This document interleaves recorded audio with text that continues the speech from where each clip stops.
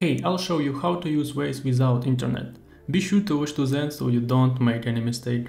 So first of all we need to open Waze and open Waze with internet, that matter.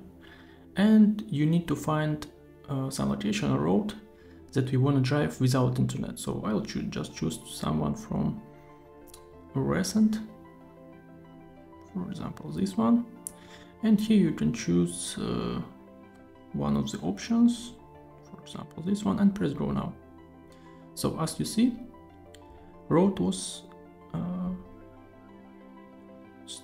driving was started with internet, and now you can just close the app, turn off your internet and open Waze again,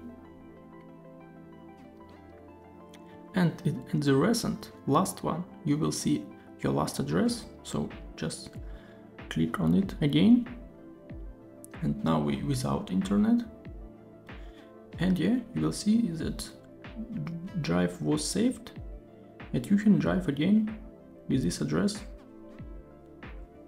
Thank you for watching, leave a like and subscribe.